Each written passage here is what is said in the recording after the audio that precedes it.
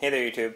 Today I wanted to make a quick video showing you how to fix your LG G5 when it doesn't wake up anymore. So, you used to be able to just double tap and it would show the lock screen and then I could like check my notifications and stuff without having to hit the power button. But it stopped working.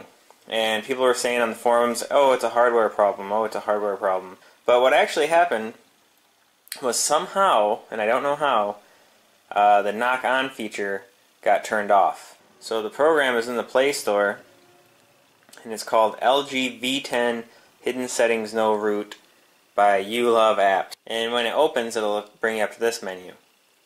So I saw this knock on switch and I knew that that was called knock on, so I hit it and it brought up this menu that isn't in the normal menus, and I noticed this was unchecked. So I simply checked it,